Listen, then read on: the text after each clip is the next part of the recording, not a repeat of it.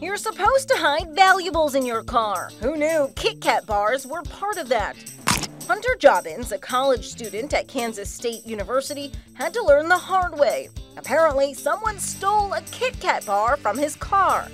The candy thief even left a handwritten note on tissue paper explaining why. It said, "Saw Kit Kat in your cup holder. I love Kit Kats, so I checked your door and it was unlocked. Did not take anything other than the Kit Kat. I am sorry and hungry."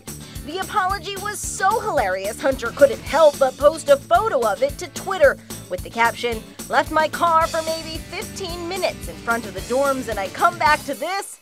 College, man." The Kit Kat company got a bite of the Halloween hoax and offered to replace it for free. I mean, seriously, just give this guy a break. Woo! Give me a break. Break me off a piece of that Kit Kat bar. For InsideEdition.com, I'm Lee Sheps.